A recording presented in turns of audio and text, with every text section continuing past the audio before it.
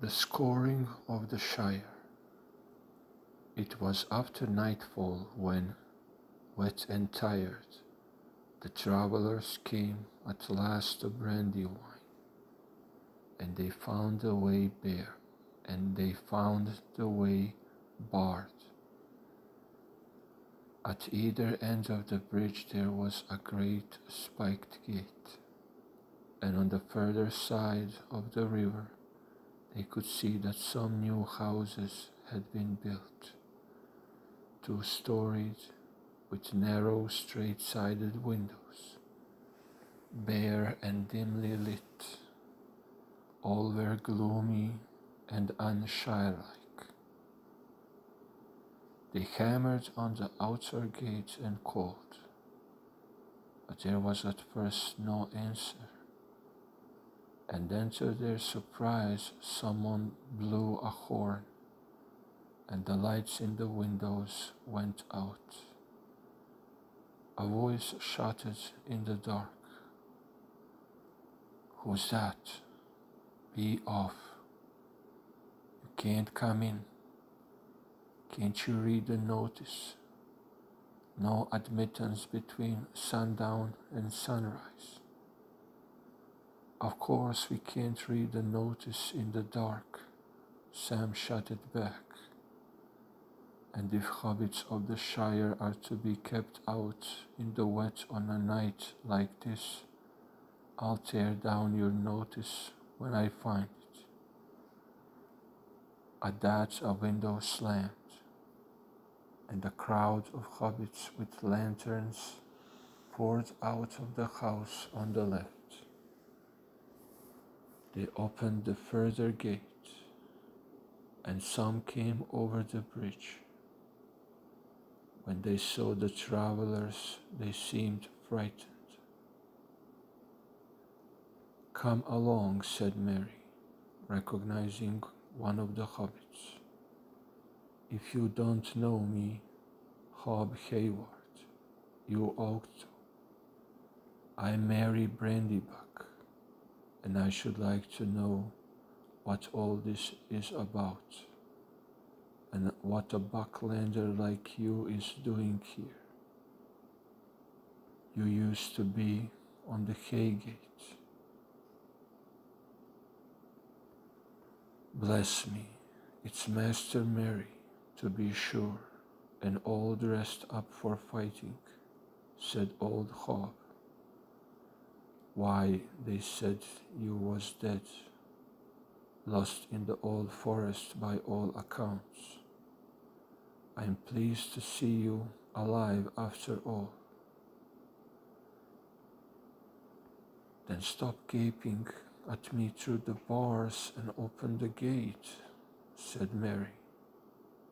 "I'm sorry, Master Mary, but we have orders." "Whose orders?" "The chief's up at the bag end." "Chief? Chief? Do you mean Mr. Lotto?" said Frodo. "I suppose so, Mr. Baggins, but we have to say just the chief nowadays." "Do you indeed?" said Frodo. "Well, I am glad he has dropped the Baggins at any rate. But it is evidently high time that the family dealt with him and put him in his place." A hush fell on the hobbits beyond the gate. "It won't do no good talking that way," said one. "He'll get to hear of it, and if you make so much noise, you'll wake the chief's big man." "We shall wake him up in a way that will surprise him," said Mary. "If you mean that your precious chief has been hiring ruffians out of the wild, then we not come back too soon."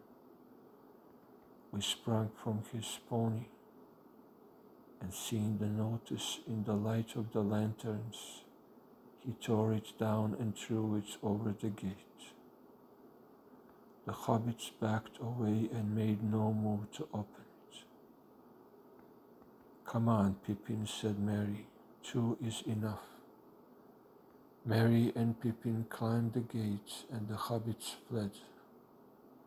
Another horn sounded.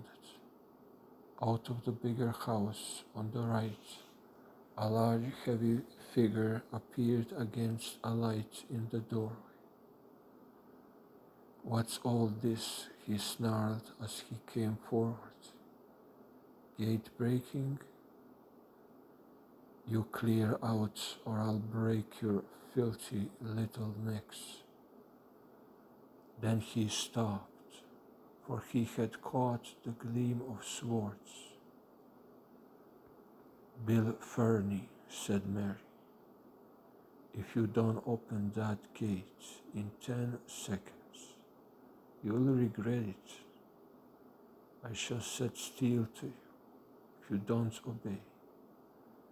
And when you have opened the gates, you will go through them and never return.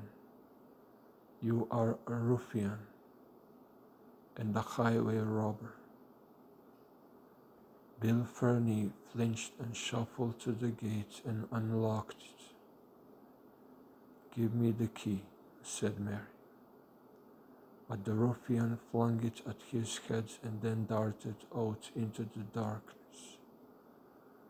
As he passed the ponies, one of them let fly with his heels and just caught him as he ran.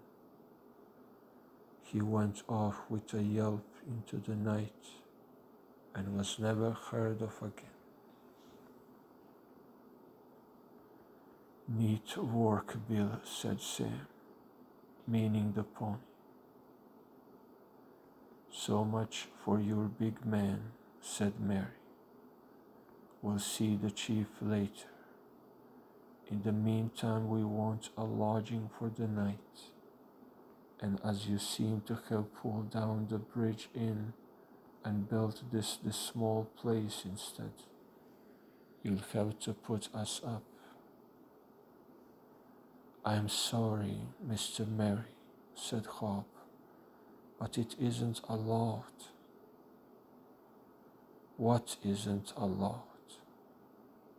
Taking in folk offhand like, and eating extra food and all that, said Hop. What's the matter with the place? Said Merry. Has it been a bad year or what? I thought it had been a fine summer and harvest. Well, no, the year's been good enough, said Hop. We grows a lot of food, but we don't rightly know what becomes of it. It's all these gatherers and sharers, I reckon, going around counting and measuring and taking off to storage. They do more gathering than sharing, and we never see most of the stuff again. Oh, come, said Pippin, yawning. This is all too tiresome for me tonight. We got food in our bags. Just give us a room to lie down in. It'll be better than many places I have seen. The hobbits at the gate still seemed ill at ease. Evidently some rule or other was being broken, but there was no gainsaying for much masterful travelers, all armed and 2 of them uncommonly large and strong looking. Frodo ordered the gates to be locked again. There was some sense at any rate in keeping a guard, while ruffians were still about. Then the 4 companions went into the hobbit guard house and made themselves as comfortable as they could. It was a bare and ugly place, with a mean little grate that would not allow a good fire. In the upper rooms were little rows of hard beds, and on every wall there was a notice and a list of rules. Pippin tore them down. There was no beer and very little food, but with what the travelers brought and shared out, they all made a fair meal. And Pippin broke Rule 4 by putting most of the next day's allowance of wood on the fire. Well now, what about a smoke, while you tell us what has been happening in the Shire, he said.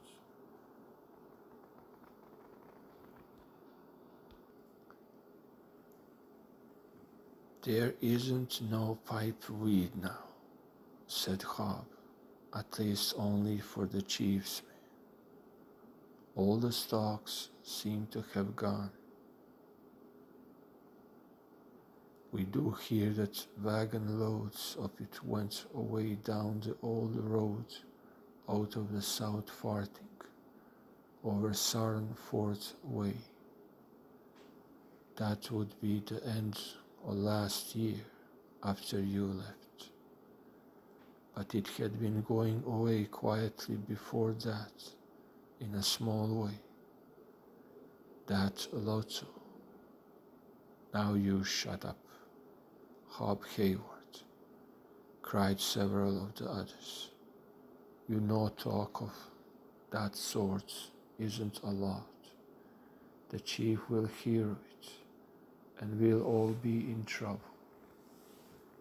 He wouldn't hear naught if some of you here weren't sneaks, rejoined Hob hotly.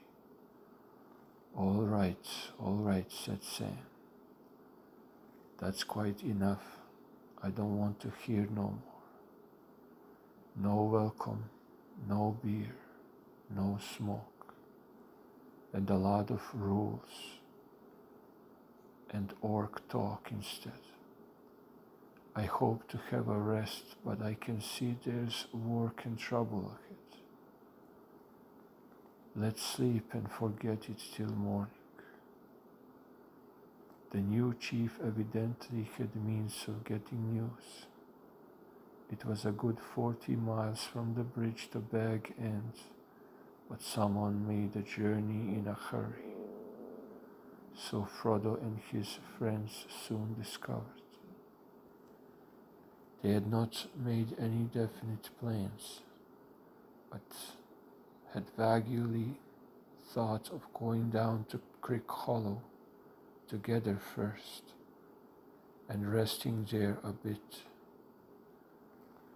But now, seeing what things were like, they decided to go straight to Hobbiton.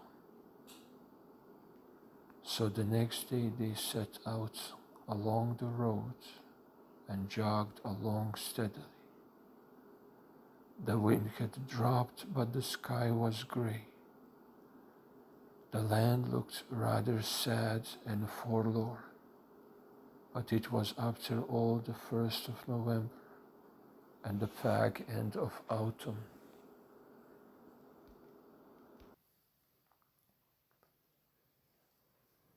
Still there seemed an unusual amount of burning going on, and smoke rose from many points round about. A great cloud of it was going up far away in the direction of the woody end. As evening fell, they were drawing near to Frogmorton, a village right on the road, about 22 miles from the bridge. There they meant to stay the night. The floating log at Frogmorton was a good inn, but as they came to the east end of the village, they met a barrier with a large board saying "No road," and behind it stood a large band of sheriffs with staves in their hands, with staves in their hands and feathers in their caps, looking both important and rather scared. "What's all this?" said Frodo, feeling inclined to laugh. "This is what it is, Mr. Baggins," said the leader of the sheriffs, a two-feather hobbit. "You're arrested for gate breaking and tearing up of rules and assaulting gatekeepers and trespassing and sleeping in Shire buildings without leave and bribing guards with food." "And what else?" said Frodo. "That'll do to go on with," said the sheriff leader. "I can add some more if you'd like it," said Sam, "calling your chief names, wishing to punch his pimply face, and thinking you sheriffs look a lot of tomfools." "There now, mister, that'll do. It's the chief's orders that you're to come along quiet. We're going to take you to Bywater and hand you over to the chief's man.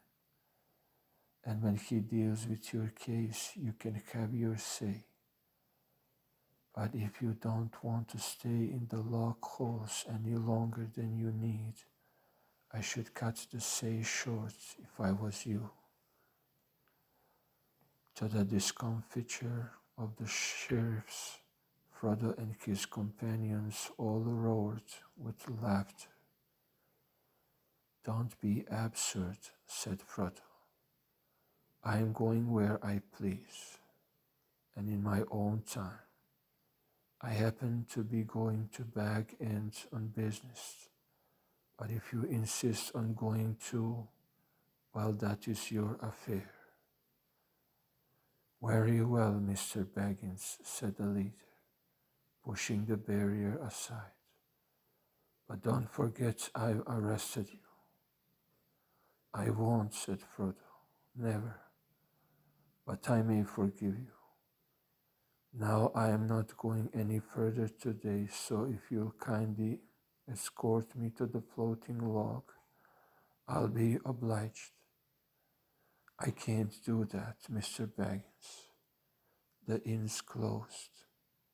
There's a sheriff's house at the far end of the village. I'll take you there."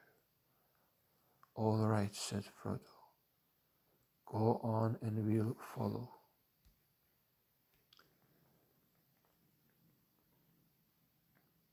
Sam had been looking the sheriffs up and down and had spotted one that he knew. "Hey, come here, Robin Smallborough," he called. "I want a word with you." With a sheepish glance at his leader, who looked wrathful but did not dare to interfere, Sheriff Smallborough fell back and walked beside Sam, who got down off his pony. "Look here, Cock Robin," said Sam. "You're Hobbiton bred and ought to have more sense, coming away laying Mr. Frodo and all. And what's all this about the inn being closed?" "They're all closed," said Robin. "The chief doesn't hold with beer.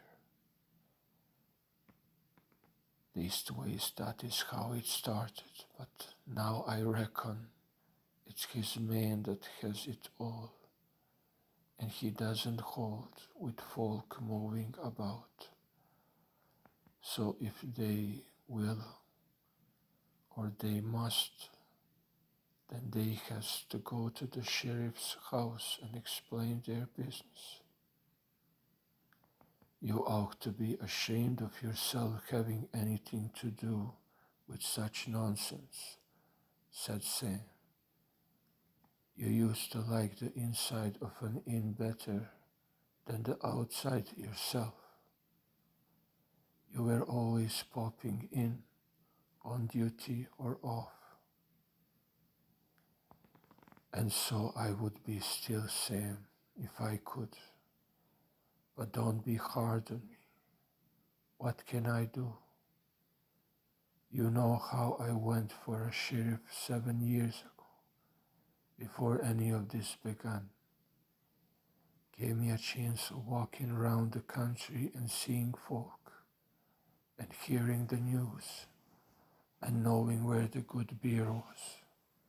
But now it's different. But you can give it up. Stop sheriffing if it has stopped being a respectable job, said Sam. We are not allowed to, said Robin. If I hear not allowed much oftener, said Sam, I'm going to get angry. Can't say as I'd be sorry to see it, said Robin, lowering his voice. If we all got angry together, something might be done. But it's these men, Sam, the chief's man. He sends them around everywhere.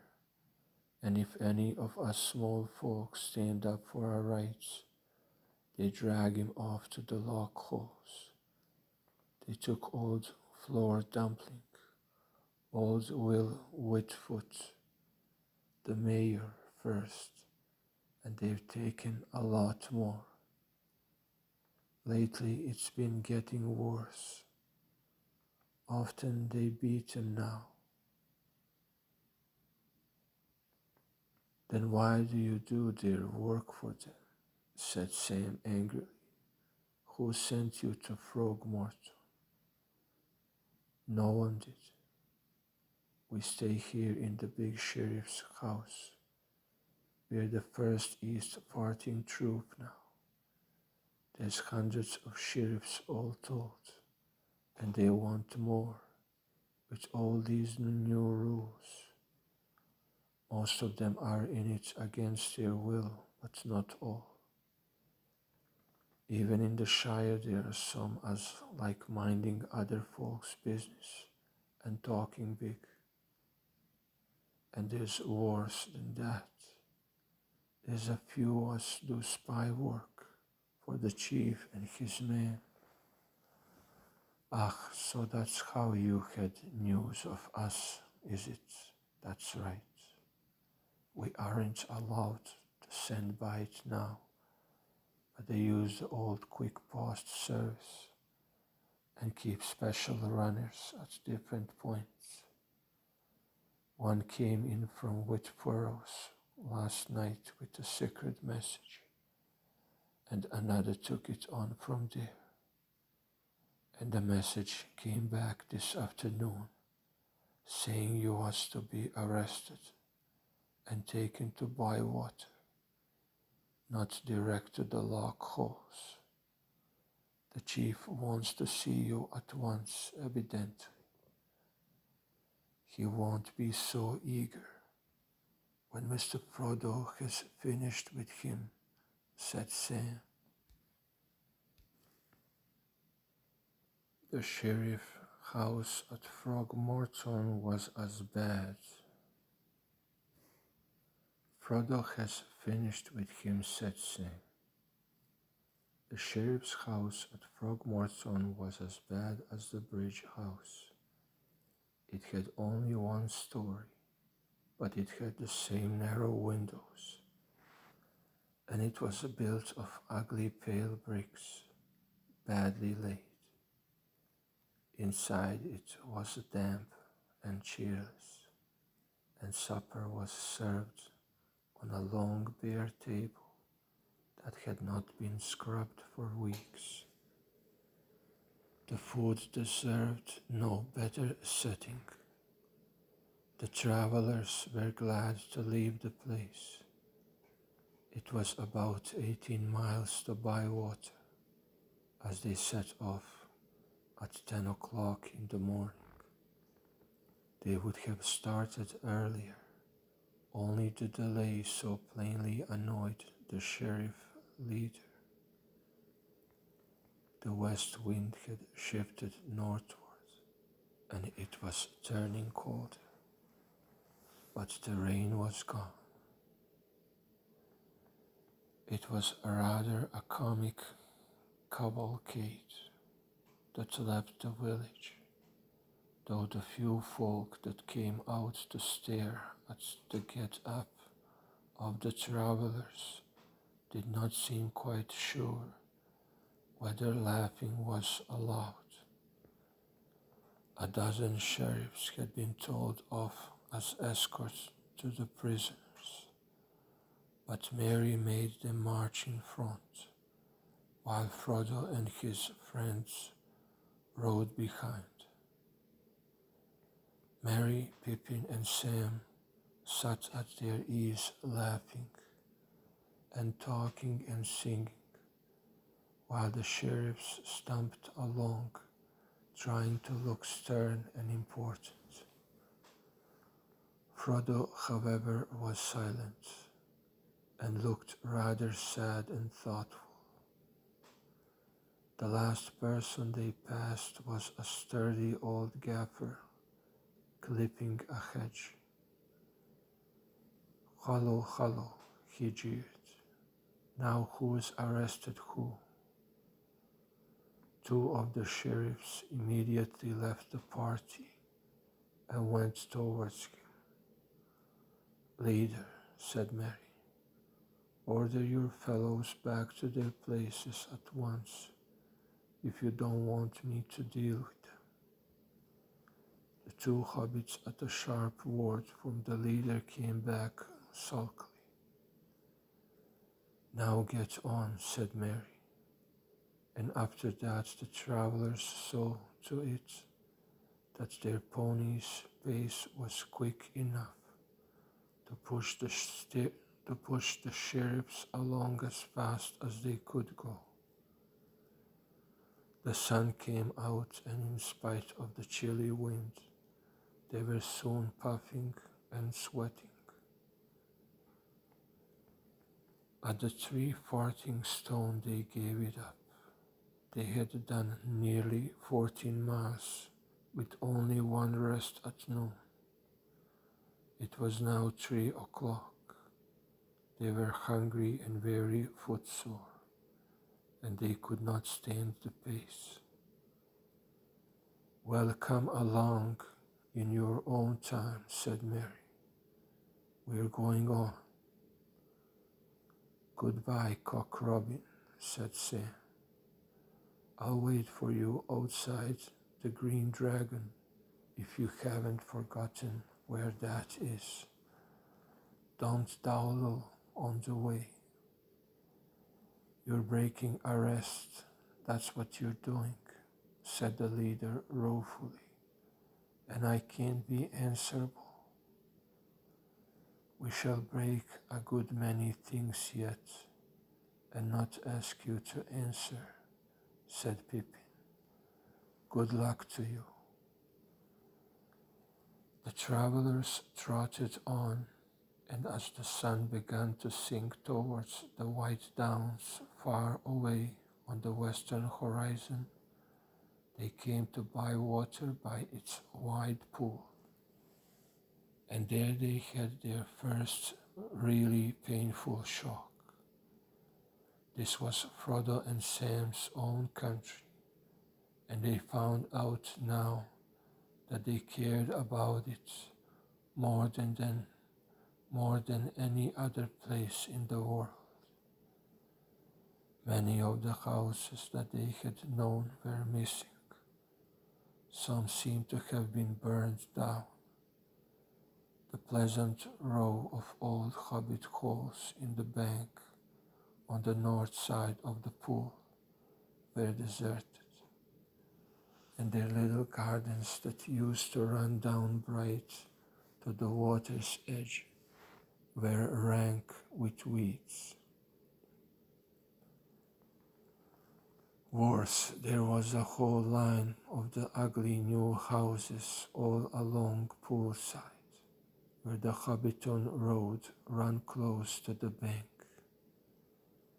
An avenue of trees had stood there.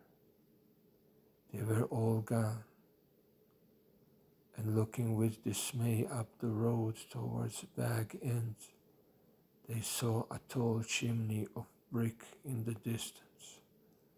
It was pouring out black smoke into the evening air.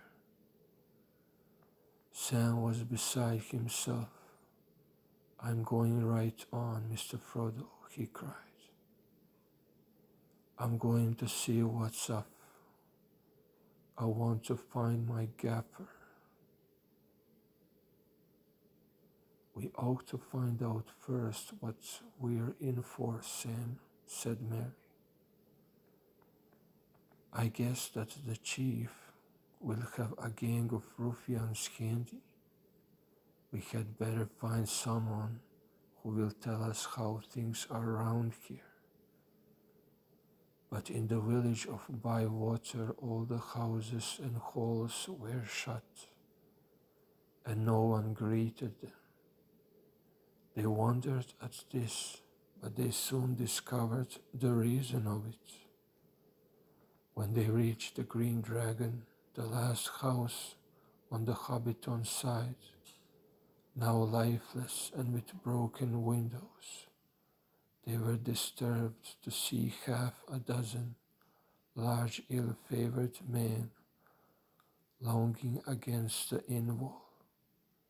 They were squint-eyed and sallow-faced, "like that friend of Bill Fernie's at Bree," said Sam. "Like many that I saw at Isengard," muttered Mary. The ruffians had clubs in their hands and horns by their belts, but they had no other weapons as far as could be seen. As the travelers rode up, they left the wall and walked into the road, blocking the way. "Where do you think you're going?" said one, the largest and most evil-looking of the crew. "There's no road for you any further. And where are those precious sheriffs?" "Coming along nicely," said Mary. "A little footsore, perhaps. We promised to wait for them here." "Garn, what did I say?" said the ruffian to his mates. "I told Sharkey it was no good trusting those little fools. Some of our chaps ought to have been sent." "And what difference would that have made, pray?" said Mary. "We are not used to footpads in this country, but we know how to deal with them." "Footpads? said the man. "So that's your tone, is it? Change it, or we'll change it for you. You little folk are getting too uppish. Don't you trust too much in the boss' kind heart? Sharky's come now, and he'll do what Sharky says." "And what may that be?" said Frodo quietly. "This country wants waking up and setting to rights," said the ruffian, "and Sharky's going to do it, and make it hard if you drive him to it. You need a bigger boss, and you'll get one before the year is out, if there is any more trouble. Then you'll learn a thing or two, you little rat folk." "Indeed, I am glad to hear of your plans," said Frodo. "I am on my way to call on Mr. Lotto, and he may be interested to hear of them too. The ruffian laughed. Olotto, he knows all right. Don't you worry. He'll do what Sharky says. Because if a boss gives trouble, we can change him. See? And if little folks try to push in where they are not wanted, we can put them out of mischief. See? Yes, I see, said Frodo. For one thing, I see that you're behind the times and the news here. Much has happened since you left the South. Your day is over, and all other ruffians. The Dark Tower has fallen, and there is a king in Gondor. And Isengard has been destroyed, and your precious master is a beggar in the wilderness. I passed him on the road. The king's messengers will ride up the greenway now, not bullies from Isengard. The man stared at him and smiled. A beggar in the wilderness, he mocked. Oh, is he indeed? Swagger it, my little cock-a-whoop. But that won't stop us living in this fat little country where you have lazed long enough. And he snapped his fingers in Frodo's face. King's messengers, that for them. When I see one, I'll take notice, perhaps. This was too much for Pippin. His thoughts went back to the field of Cormorant, and here was a squint-eyed rascal calling the ring-bearer little cock-a-whoop. He cast back his cloak, flashed out his sword, and the silver and sable of Gondor gleamed on him as he rode forward. I am a messenger of the king, he said. You are speaking to the king's friend, and one of the most renowned in all the lands of the West. You are a ruffian and a fool. Down on your knees in the road and ask pardon, or I will set this troll's ban in you. The sword glinted in the westering sun. Merry and Sam drew their swords also, and rode up to support Pippin, but Frodo did not move. The ruffians gave back. Scaring Bree-land peasants and bullying bewildered hobbits had been their work. Fearless hobbits with bright swords and grim faces were a great surprise, and there was a note in the voices of these newcomers that they had not heard before. It chilled them with fear. Go, said Merry. If you trouble this village again, you will regret it. The three hobbits came on, and then the ruffians turned and fled, running away up the Hobbiton road, but they blew their horns as they ran. Well, we'll come back none too soon, said Merry. Not a day too soon, perhaps too late at any rate to save Lotto, said Frodo. Miserable fool, but I'm sorry for him. Save Lotto? Whatever do you mean, said Pippin. Destroy him, I should say.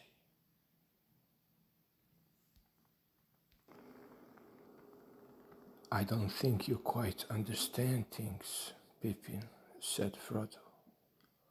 Lotso never meant things to come to this pass.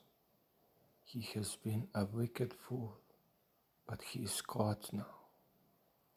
The ruffians are on top, gathering, robbing and bullying, and running or ruining things as they like. In his name, and not in his name even for much longer. He is a prisoner in Bag End now, I expect, and very frightened. We ought to try and rescue him. Well, I am staggered, said Pippin. Of all the ends to our journey, that is the very last I should have thought of. To have to fight half-orcs and ruffians in the Shire itself to rescue Lotto Pimple. Fight, said Frodo. Well, I suppose it may come to that. But remember, there is to be no slaying of hobbits, not even if they have gone over to the other side. Really gone over, I mean, not just obeying ruffians' orders because they are frightened. No hobbit has ever killed another on purpose in the Shire, and it is not to begin now. And nobody is to be killed at all, if it can be helped. Keep your tempers and hold your hands to the last possible moment. But if there are many of these ruffians, said Mary, it will certainly mean fighting.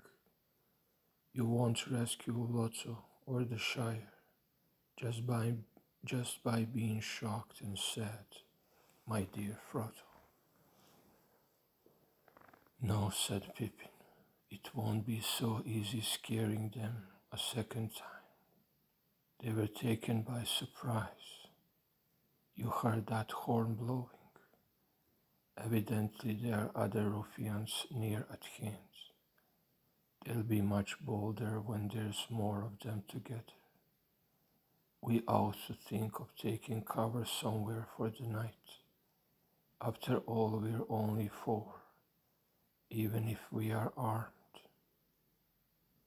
I have an idea, said Sam. Let's go to old Tom Cotton's down South Lane. He always was a stout fellow, and he has a lot of lads that were all friends of mine. No, said Mary, it's no good getting undercover. That is just what people have been doing, and just what these ruffians like. They will simply come down on us in force, corner us, and then drive us out, or burn us in. No, we have got to do something at once. Do what? Said Pippin. Rise the Shire, said Mary.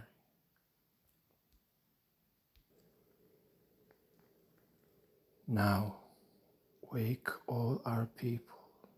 They hate all this, you can see.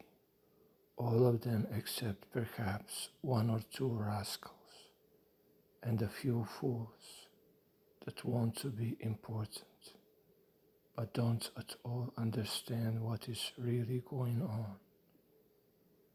But Shire folk have been so comfortable so long, they don't know what to do. They just want a match, though, and they'll go up in fire. The chief's men must know that. They'll try to stamp on us and put us out quick. We've only got a very short time. Sam, you can make a dash for Cotton's farm if you like. He's the chief person around here and the sturdiest. Come on, I'm going to blow the horn of Rohan and give them all some music they have never heard before. They rode back to the middle of the village. There Sam turned aside and galloped off down the lane that led south to Cottons. He had not gone far when he heard a sudden clear horn call go up ringing into the sky. Far over hill and field it echoed, and so compelling was that call that Sam himself almost turned and dashed back. His pony reared and neighed. His pony reared and neighed. "On, lad, on," he cried. "We'll be going back soon." Then he heard Mary change the note, and up went the horn cry of Buckland, shaking the air. "Awake, awake, fear, fire, foes, awake. Fire, foes, awake." Behind him Sam heard a hubbub of voices and a great din and slamming of doors. In front of him lights sprang out in the gloaming. Dogs barked. Feet came running. Before he got to the lane's end, there was Farmer Cotton with 3 of his lads, young Tom, Joey, and Nick, hurrying towards him. They had axes in their hands and barred the way. "Nay, it's not one of them ruffians," Sam heard the farmer say. "It's a hobbit by the size of it, but all dressed up queer." "Hey," he cried, "who are you, and what's all this to do?" "It's Sam Gamgee. I'll come back." Farmer Cotton came up close and stared at him in the twilight. "Well," he exclaimed, "the voice is right, and your face is no worse than it was, Sam. But I shouldn't have passed you in the street in that gear. You've been in foreign parts, seemingly. We feared you were dead." "That I ain't," said Sam, "nor Mr. Frodo. He's here and his friends, and that's the to-do. They are raising the Shire. We're going to clear out these ruffians and their chief too. We're starting now." "Good, good," cried Farmer Cotton. "So it's begun at last. I've been itching for trouble all this year, but folks wouldn't help, and I've had the wife and Rosie to think of. These ruffians don't stick at nothing. But come on now, lads, my water is up. We must be in it. What about Mr. Cotton and Rosie?" said Sam. "It isn't safe yet for them to be left all alone." "My Nibs is with them, but you can go and help him if you have a mind," said Farmer Cotton with a grin. Then he and his sons ran off towards the village. Sam hurried to the house. By the large round door at the top of the steps from the wide yard stood Mr. Cotton and Rosie, and Nibs in front of them, grasping a hay fork. "It's me," shouted Sam as he trotted up. "Sam Gamgee.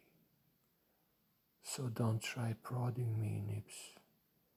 Anyway, I've a mail shirt on me."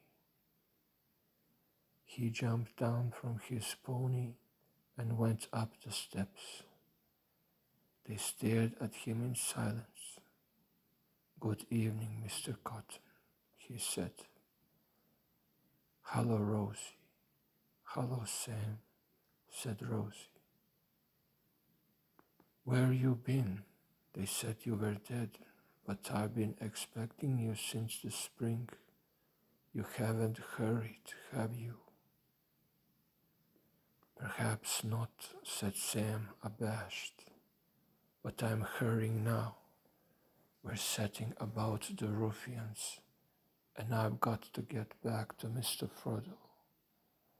But I thought I'd have a look and see how Mr. Cotton was keeping, and you, Rosie." "We're keeping nicely, thank you," said Mr. Cotton. "Or should be, if it weren't for these thieving ruffians." "Well, be off with you," said Rosie.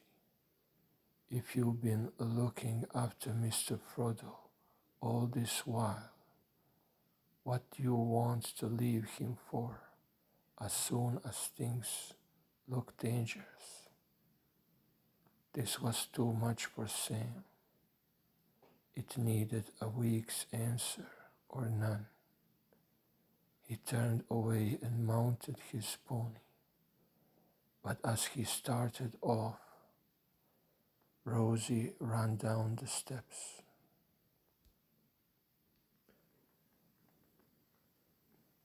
"I think you look fine, Sam," she said. "Go on now, but take care of yourself, and come straight back as soon as you have settled the ruffians." When Sam got back, he found the whole village roused. Already, apart from many younger lads, more than 100 sturdy hobbits were assembled with axes and heavy hammers and long knives and stout staves, and a few had hunting bows. More were still coming in from outlying farms. Some of the village folk had lit a large fire just to enliven things, and also because it was one of the things forbidden by the chief. It burned bright as night came on. Others, at Mary's orders, were setting up barriers across the road at each end of the village. When the sheriffs came up to the lower one, they were dumbfounded. But as soon as they saw how things were, most of them took off their feathers and joined in the revolt. The others slunk away. Sam found Frodo and his friends by the fire talking to old Tom Cotton, while an admiring crowd of Bywater folk stood round and stared. "Well, what's the next move?" said Farmer Cotton. "I can't say," said Frodo, "until I know more. How many of these ruffians are there?" "That's hard to tell," said Cotton. "They moves about and comes and goes. There's sometimes 50 of them in their sheds up Hobbiton Way, but they go out from there roving round, thieving or gathering as they call it. Still there's seldom less than a score round the boss, as they names him. He's at Bag End, or was, but he don't go outside the grounds now. No one's seen him at all, in fact, for a week or two, but the man don't let no one go near. Hobbiton's not their only place, is it?" said Pippin. "No, more's the pity," said Cotton. "There's a good few down south in Longbottom, and by Sarn Fort, I hear, and some more lurking in the woody end, and they've sheds at Waymead. And then there's the lock holes, as they call them, the old storage tunnels at Michael Delving that they made into prisons for those as stand up to them.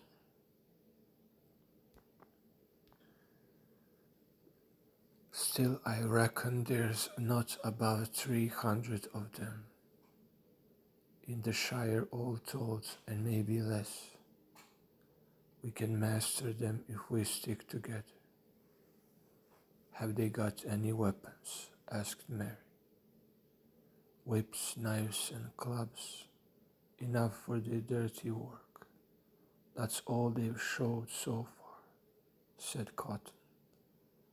But I dare say they got other gear, if it comes to fighting. Some have bows anyway.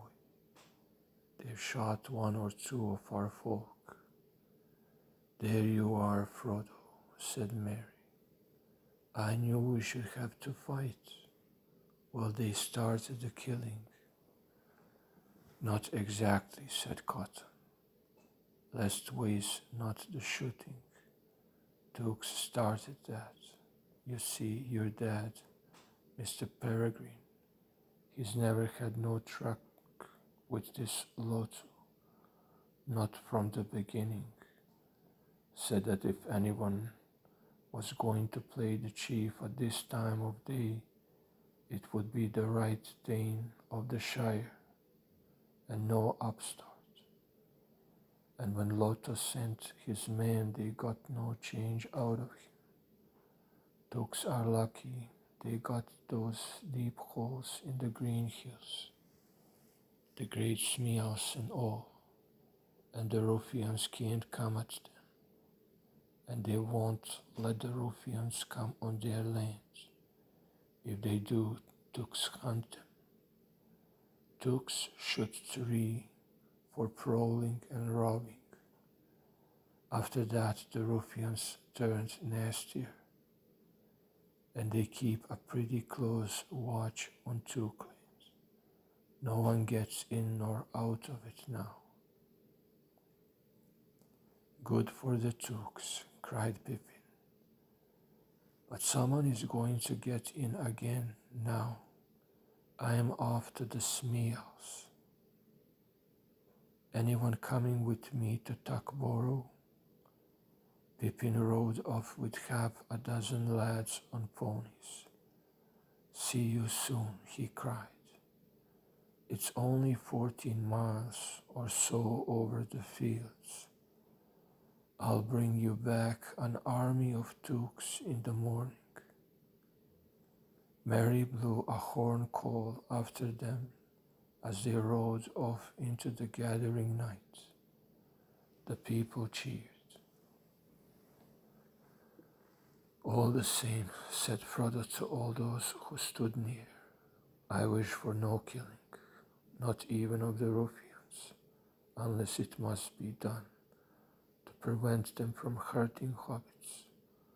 All right, said Mary, but we shall be having a visit from the Hobbiton gang any time now. I think they won't come just to talk things over. We'll try to deal with them neatly, but we must be prepared for the worst. Now I've got a plan. Very good, said Frodo. You make the arrangements.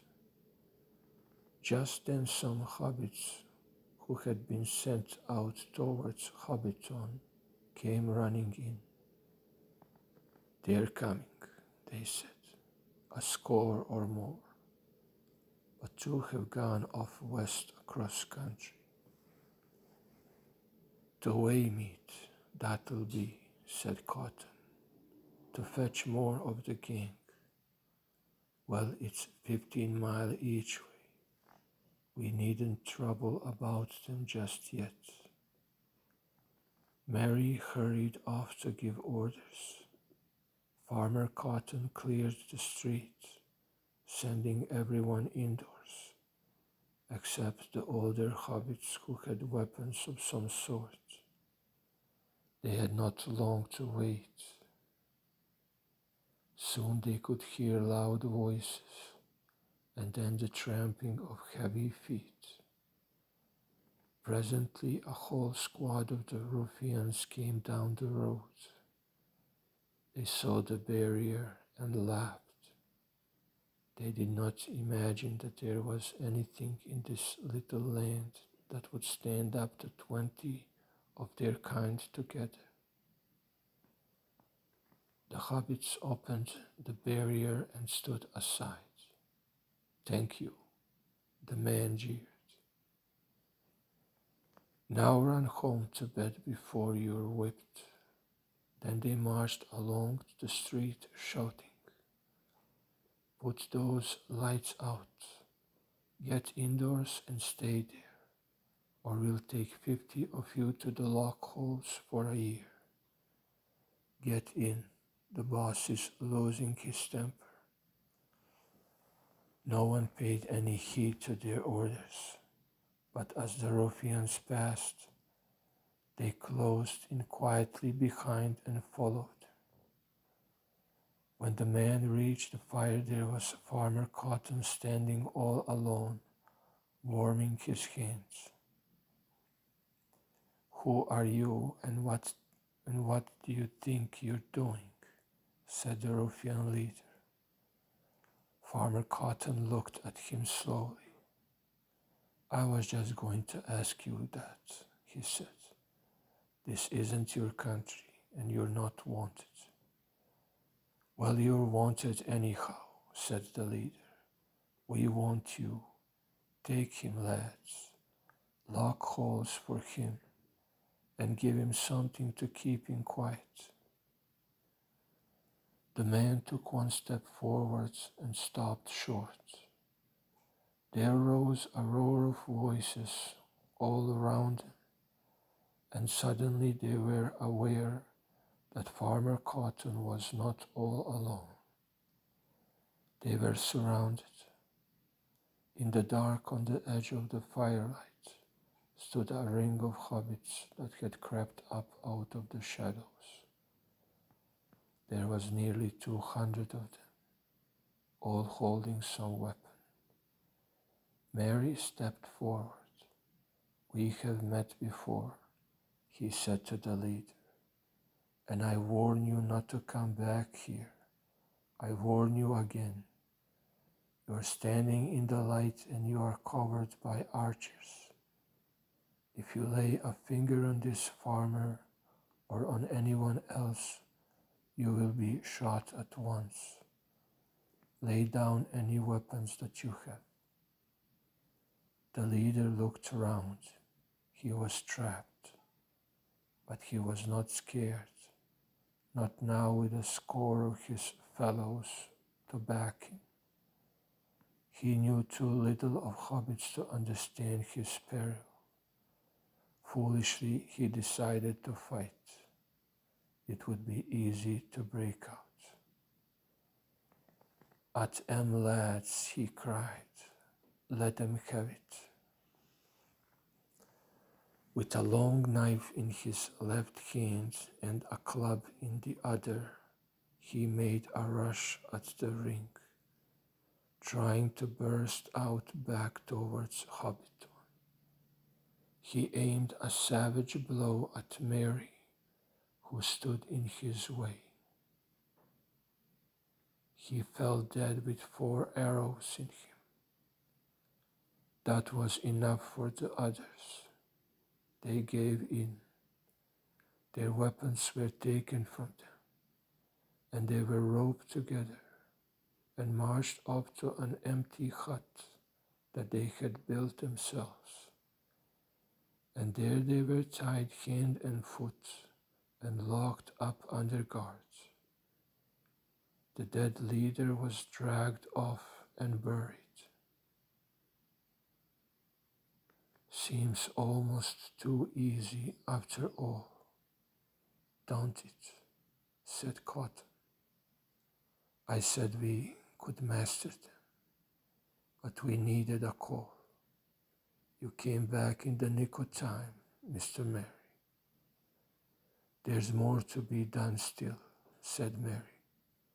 If you write in your reckoning, we haven't dealt with the teeth of them yet, but it's dark now.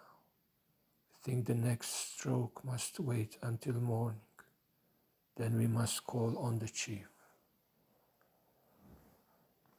Why not now? Said Sam. It's not much more than 6 o'clock, and I want to see my gaffer. Do you know what's come of him, Mr. Cotton? He's not too well, and not too bad, Sam, said the farmer. They dug up Bagshot Row, and that was a sad blow to him. He's in one of them new houses that the chief's men used to build while they still did any work other than burning and thieving, not above a mile from the end of Bywater. But he comes around to me when he gets a chance, and I see he's better fed than some of the poor bodies. All against the rules, of course. I'd have had him with me, but that wasn't allowed. Thank ye indeed, Mr. Cotton, and I'll never forget it, said Sam.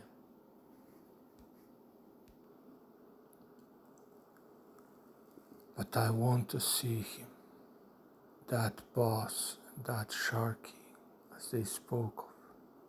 They might do a mischief up there before the morning. All right, Sam, said Cotton. Choose a ladder too, and go and fetch him to my house. You'll not have need to go near the old Hobbiton village over water. My Jolly here will show you. Sam went off. Mary arranged for lookouts round the village and guards at the barriers during the night. Then he and Frodo went off with Farmer Cotton.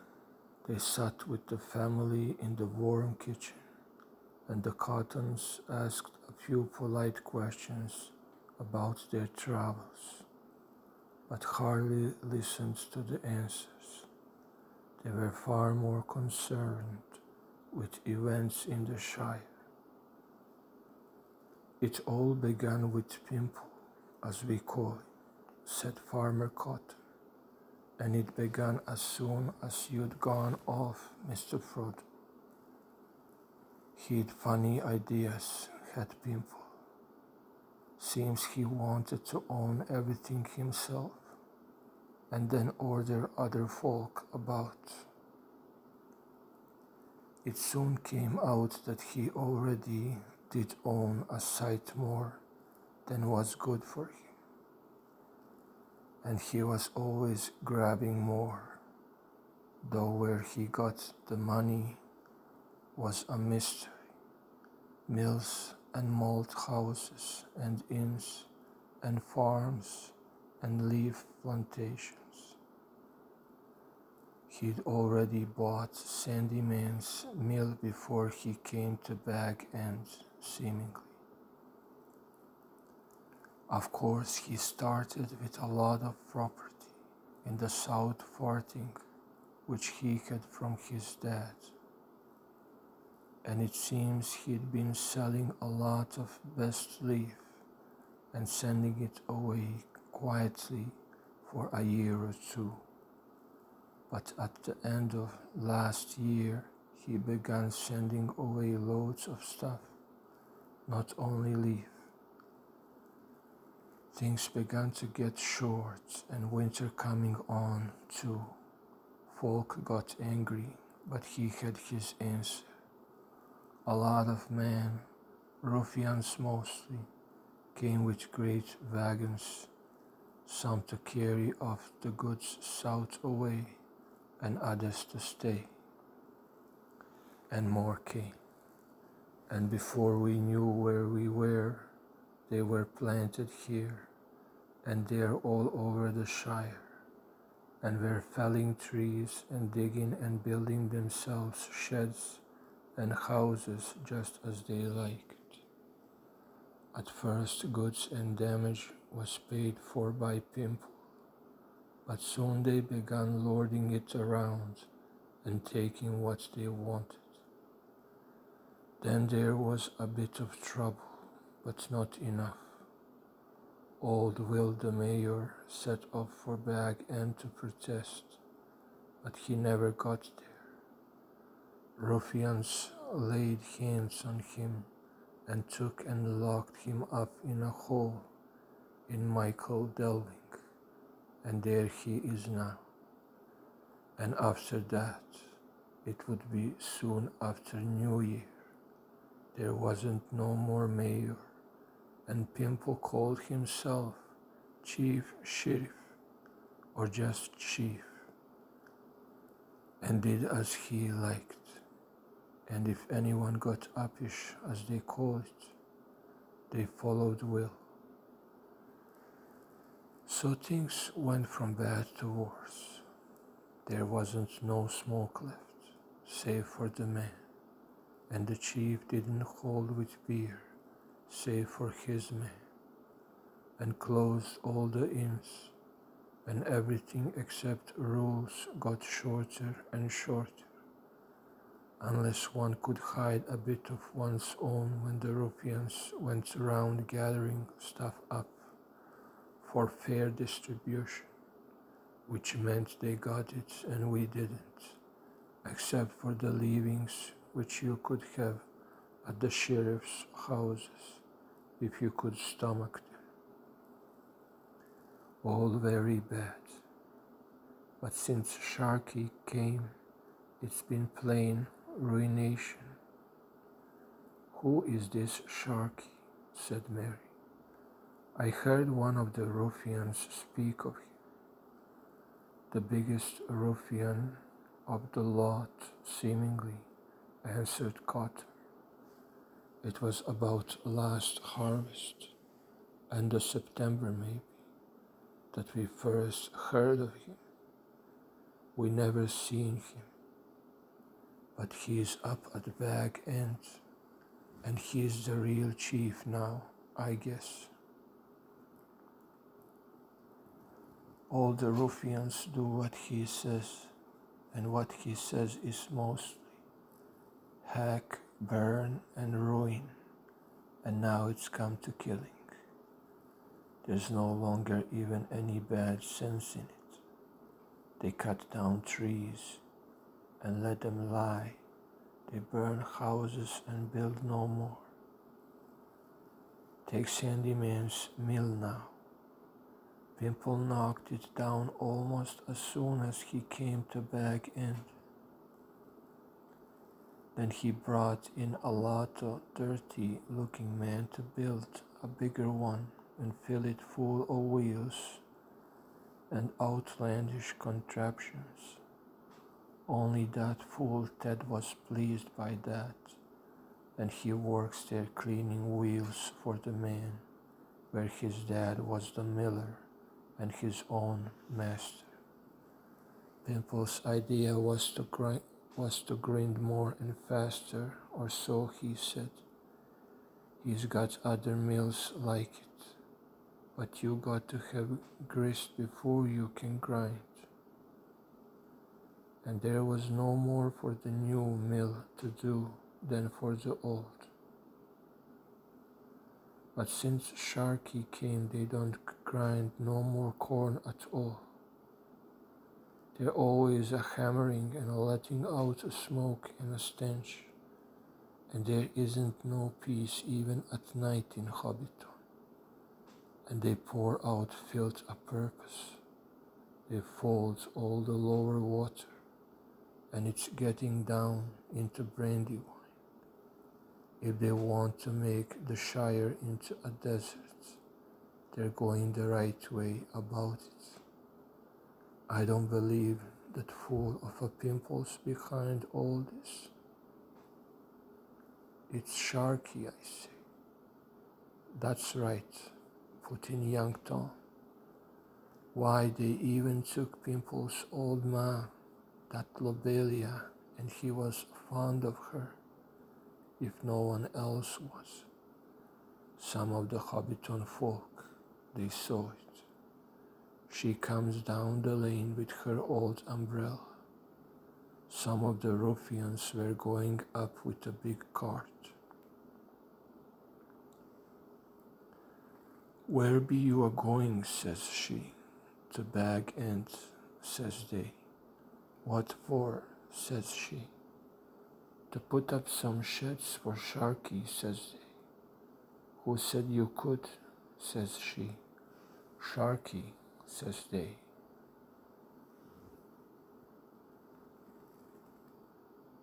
"So get out of Rose, old haggling." "Who said you could?" says she. "Sharkey," says they. "So get out of the road, old haggling." "I'll give you Sharkey, you dirty thieving ruffians," says she, and ups with her umbrella and goes for the leader, near twice her size. So they took her, dragged her off to the lock holes, at her age too. They took others we miss more, but there's no denying she showed more spirit than most.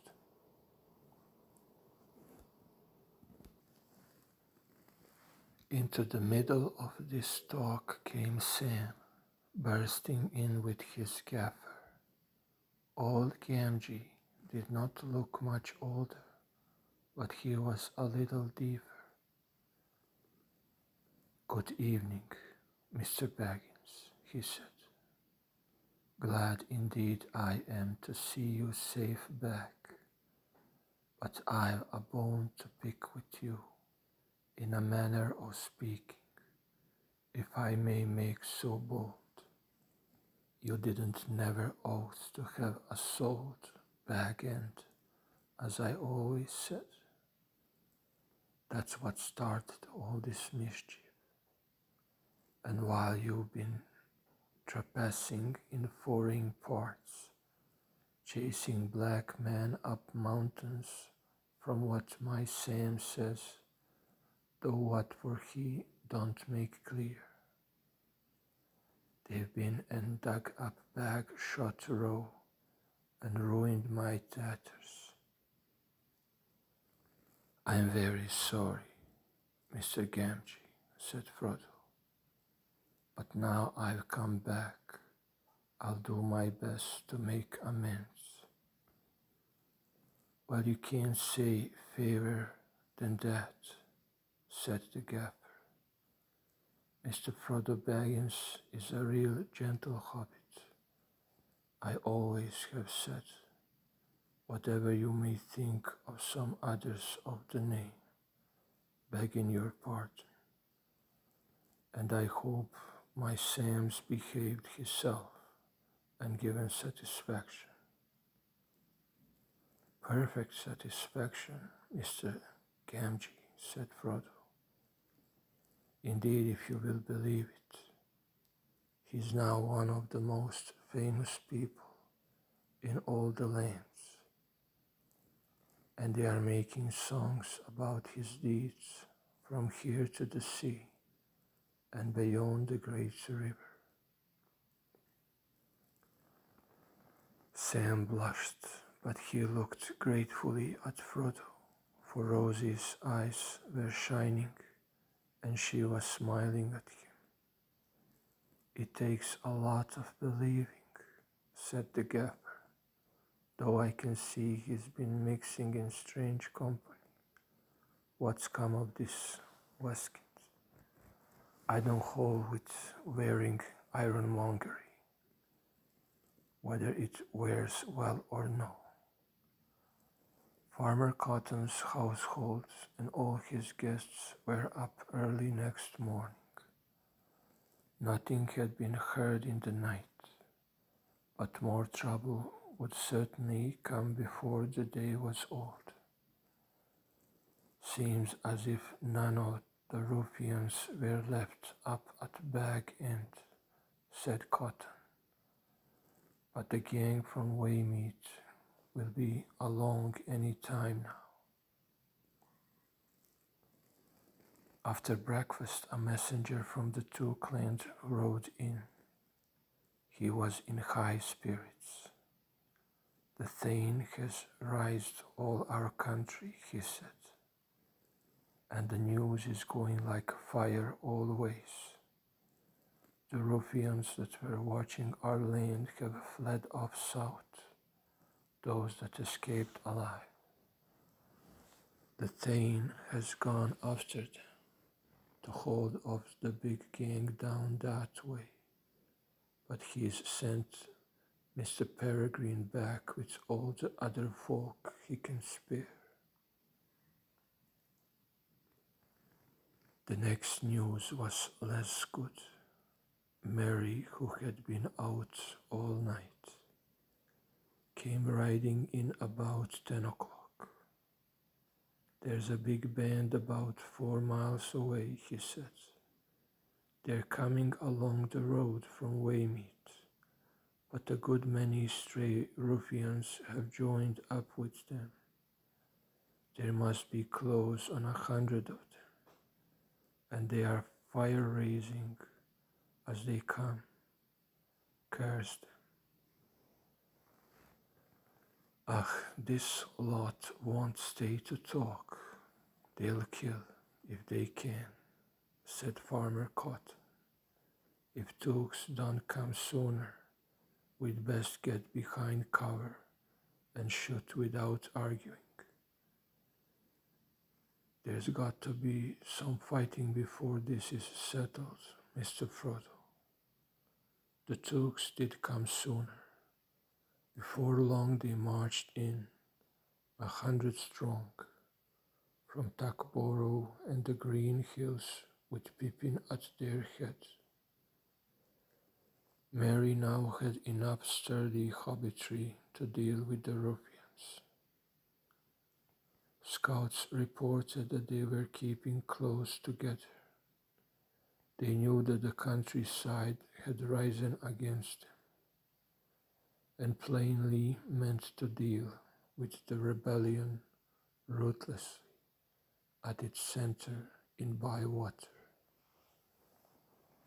But however grim they might be, they seemed to have no leader among them who understood warfare. They came on without any precautions. Merry laid his plans quickly. The ruffians came tramping along the east road and without halting turned up the Bywater road, which ran for some way sloping up between high banks with low hedges on top.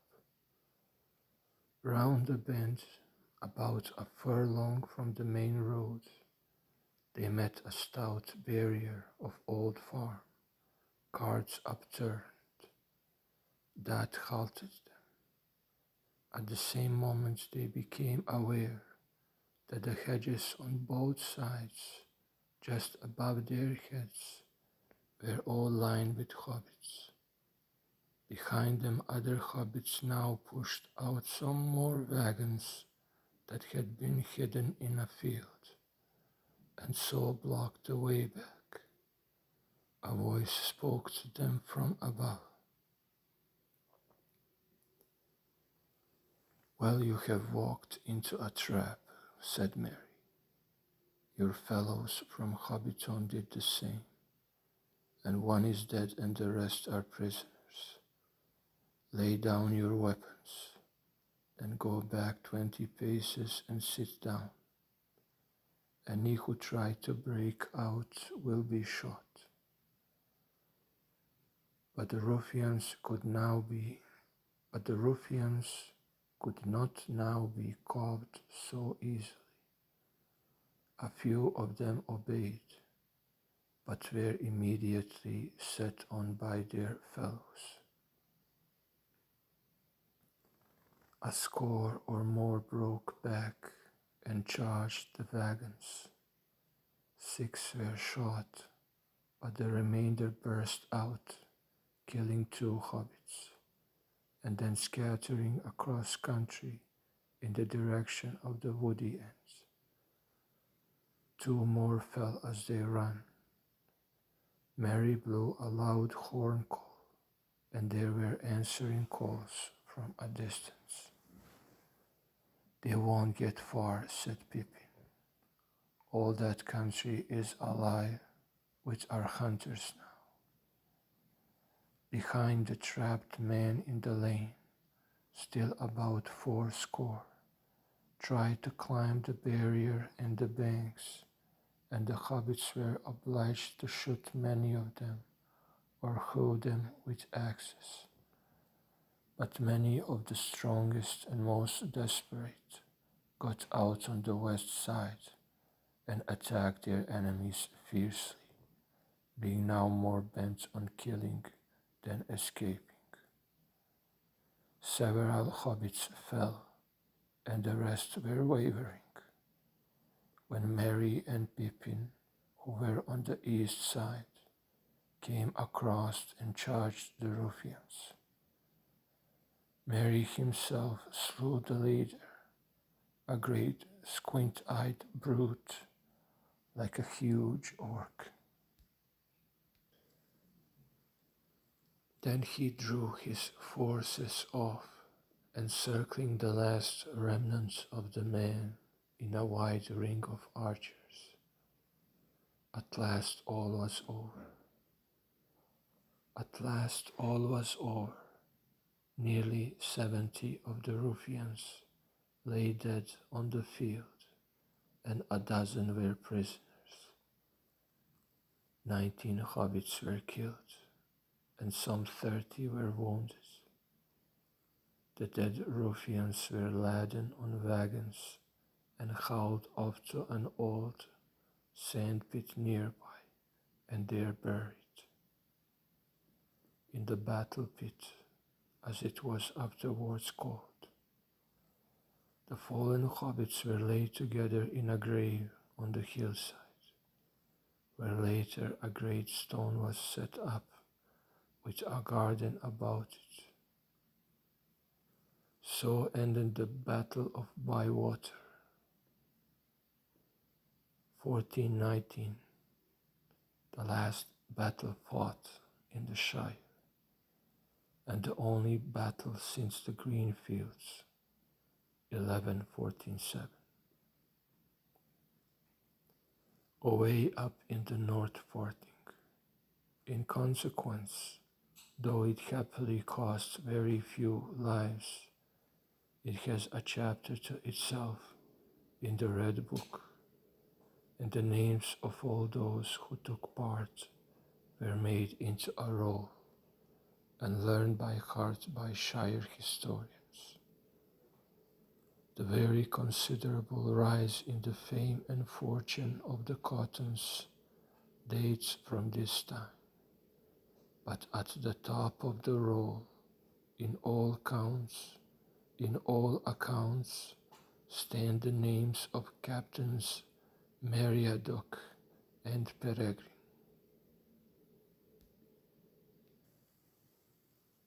Frodo had been in the battle, but he had not drawn sword, and his chief part had been to prevent the hobbits in their wrath at their losses from slaying those of their enemies who threw down their weapons. When the fighting was over, and the later labors were ordered, Merry, Pippin, and Sam joined him, and they rode back with the Cottons. They ate a late midday meal, and then Frodo said with a sigh, "Well, I suppose it is time now that we dealt with the chief." "Yes, indeed, the sooner the better," said Merry, "and don't be too gentle.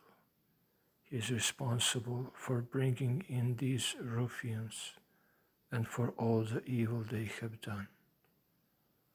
Farmer Cotton collected an escort of some 24 sturdy hobbits, for it is only a guess that there is no ruffians left at Bag End, he said. We don't know. Then they set out on foot. Frodo, Sam, Merry, and Pippin led the way. It was one of the saddest hours in their lives. The great chimney rose up before them, and as they drew near the old village across the water, through rows of new mean houses along each side of the road, they saw the new mill in all its frowning and dirty ugliness.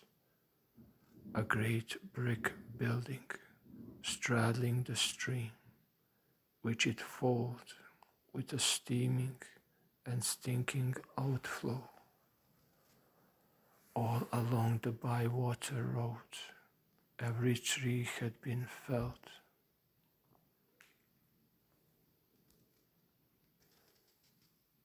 As they crossed the bridge and looked up the hill, they gasped. Even Sam's vision in the mirror had not prepared him for what they saw. The old grange on the west side had been knocked down, and its place taken by rows of tarred sheds. All the chestnuts were gone. The banks and hedgerows were broken.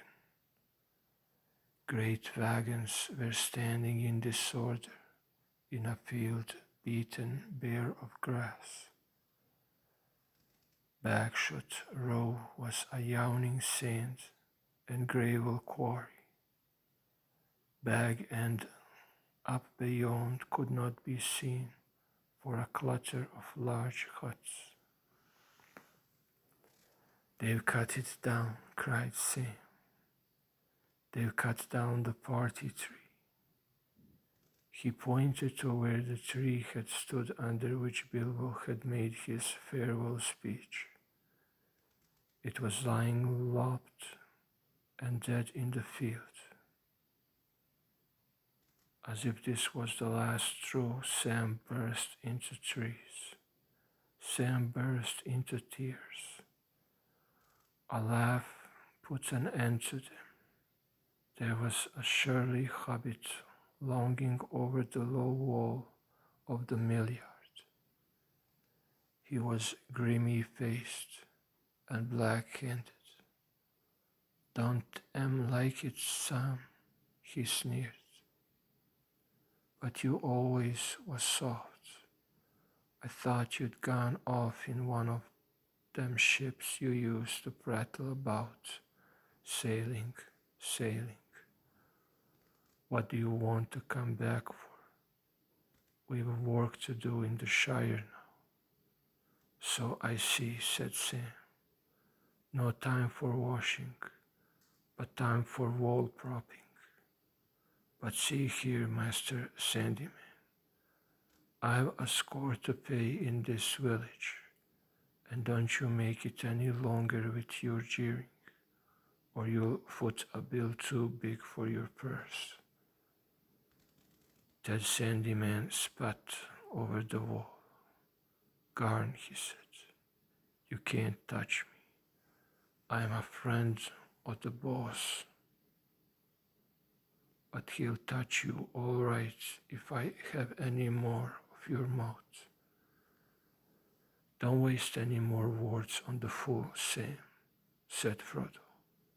I hope there are not many more hobbits that have become like this. It would be a worse trouble than all the damage the men have done. You are dirty and insolent, Sandyman, said Merry, and also very much out of your reckoning. We are just going up the hill to remove your precious boss. We have dealt with his men. Ted gaped, for at that moment he first caught sight of the escort that at a sign from Mary now marched over the bridge. Dashing back into the mill, he ran out with a horn and blew it loudly. "Save your breath," laughed Mary. "I have a better." Then lifting up his silver horn, he winded it, and its clear call rang over the hill. And out of the halls and sheds and shabby houses of Hobbiton, the hobbits answered, and came pouring out, and with cheers and loud cries, they followed the company up the road to Bag End. At the top of the lane, the party halted, and Frodo and his friends went on, and they came at last to the once beloved place. The garden was full of huts and sheds, some so near the old westward windows that they cut off all their light. There were piles of refuse everywhere. The door was scared. The door was scarred. The bell chain was dangling loose, and the bell would not ring. Knocking brought no answer. At length they pushed, and the door yielded. They went in. The place stank and was full of filth and disorder. It did not appear to have been used for some time.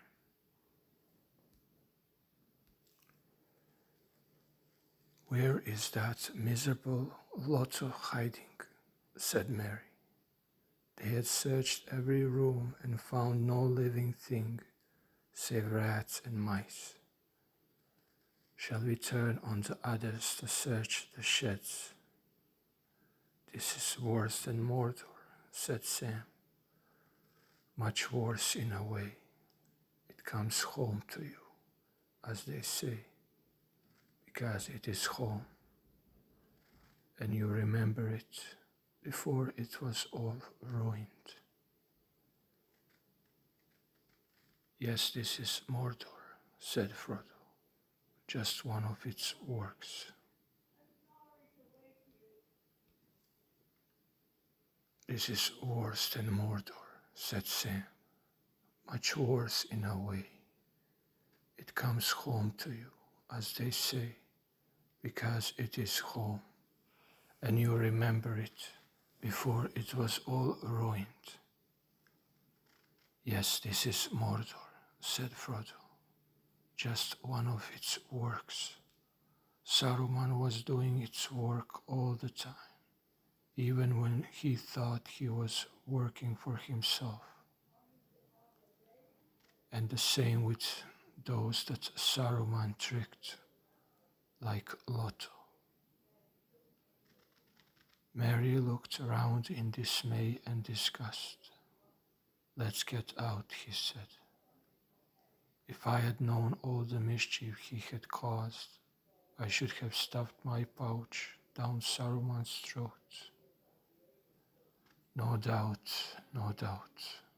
but you did not, and so I am able to welcome you home." There standing at the door was Saruman himself, looking well fed and well pleased. His eyes gleamed with malice and amusement. A sudden light broke on Frodo. "Sharky," he cried. Saruman laughed. "So you have heard the name, have you?" "All my people used to call me that in Isengard, I believe. A sign of affection, possibly. But evidently you did not expect to see me here." "I did not," said Frodo. "But I might have guessed. A little mischief in a mean way. Gandalf warned me that you were still capable of it." "Quite capable," said Saruman, "and more than a little. You made me laugh, you hobbit lordlings, riding along with all those great people, so secure and so pleased with your little selves. You thought you had done very well out of it all and could now just amble back and have a nice quiet time in the country. Saruman's home could be all wrecked and he could be turned out, but no one could touch yours. Oh no, Gandalf would look after your affairs. Saruman laughed again. Not he. When his tools have done their task, he drops them. But you must go dangling after him, dawdling and talking and riding round twice as far as you need it. Well, thought I, if they're such fools, I will get ahead of them and teach them a lesson.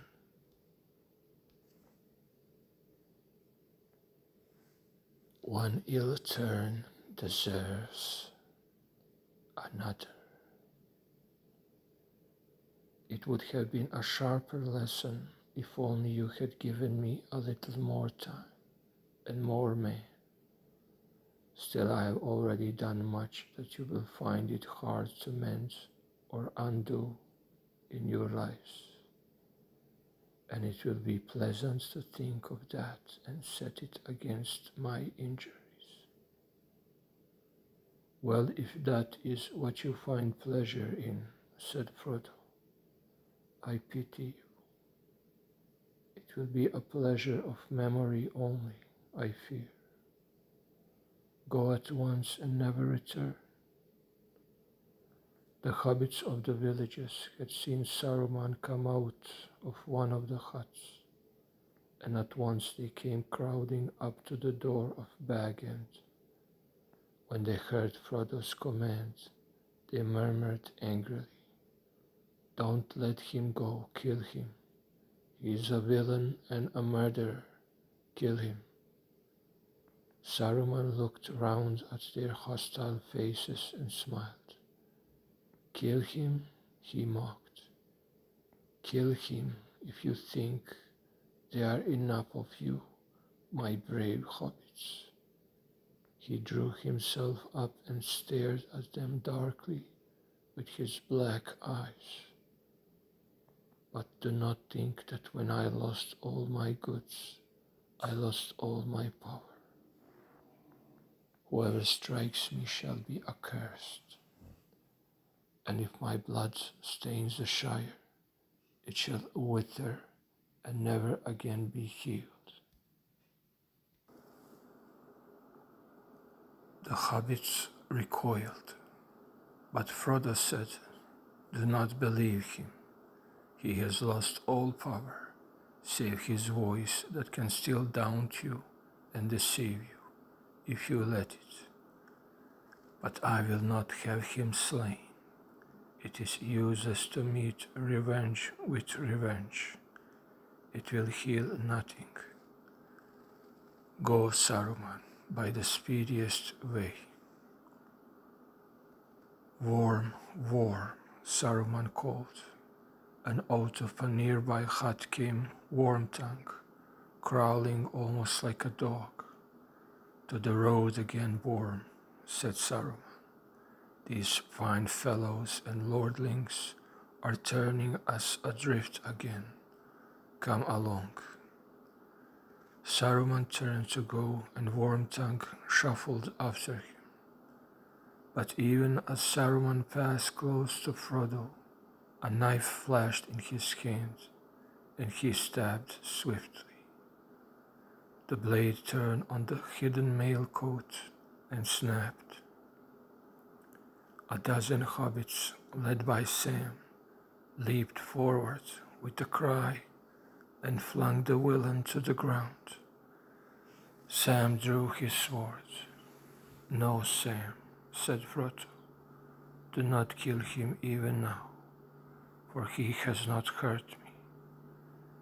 And in any case, I do not wish him to be slain in this evil mood. He was great once, of a noble kind, that we should not dare to raise our hands against. He is fallen and his cure is beyond us, but I would still spare him, in the hope that he may find it. Saruman rose to his feet and stared at Frodo. There was a strange look in his eyes of the mingled wonder and respect and hatred. You have grown, halfling, he said. Yes, you have grown very much. You are wise and cruel. You have robbed my revenge of sweetness, and now I must go hence in bitterness, in debt to your mercy. I hate it and you. Well, I go and I will trouble you no more, but do not expect me to wish you health and long life. You will have neither, but that is not my doing. I merely foretell. He walked away, and the hobbits made a lane for him to pass, but their knuckles whitened as they gripped on their weapons. Wormtongue hesitated and then followed his master. Wormtongue, called Frodo, you need not follow him. I know of no evil you have done to me. You can have rest and food here for a while, until you are stronger and can go your own ways. Wormtongue halted and looked back at him, half prepared to stay. Saruman turned. No evil? He cackled. Oh no, even when he sneaks out at night, it is only to look at the stars. But did I hear someone ask where poor Lotto is hiding? You know, don't you, Worm? Will you tell them? Wormtongue cowered down and whimpered. No, no. Then I will, said Saruman. Worm killed your chief, poor little fellow, your nice little boss. Didn't you, Worm? Stabbed him in his sleep, I believe. Buried him, I hope, though Worm has been very hungry lately. No, Worm is not really nice. You had better leave him to me. A look of wild hatred came into Wormtongue's red eyes. You told me to. You made me do it. He hissed. Saruman laughed. You do what Sharky says, always, don't you, Worm? Well, now he says, follow. He kicked Wormtongue in the face as he growled, and turned and made off. But at that something snapped. Suddenly Wormtongue rose up, drawing a hidden knife, and then with a snarl like a dog, he sprang on Saruman's back, jerked his head back, cut his throat, and with a yell ran off down the lane. Before Frodo could recover or speak a word, 3 hobbit bows twanged and Wormtongue fell dead. To the dismay of those that stood by, about the body of Saruman a grey mist gathered, and rising slowly to a great height, like smoke from a fire, as a pale shrouded figure it loomed over the hill. For a moment it wavered, looking to the west, but out of the west came a cold wind, and it bent away, and with a sigh dissolved into nothing. Frodo looked down at the body with pity and horror, for as he looked it seemed that long years of death were suddenly revealed in it, and it shrunk, and the shriveled face became rags of skin upon a hideous skull. Lifting up the skirt of the dirty cloak that sprawled beside it, he covered it over and turned away. "And that's the end of that," said Sam. "A nasty end, and I wish I needn't have seen it, but it's a good riddance." "And the very last end of the war, I hope," said Mary. "I hope so," said Frodo, and sighed. "The very last stroke, but to think that it should fall here, at the very door of Bag End. Among all my hopes and fears, at least I never expected that. I shan't call it the end till we've cleared up the mess," said Sam gloomily, "and that'll take a lot of time and work."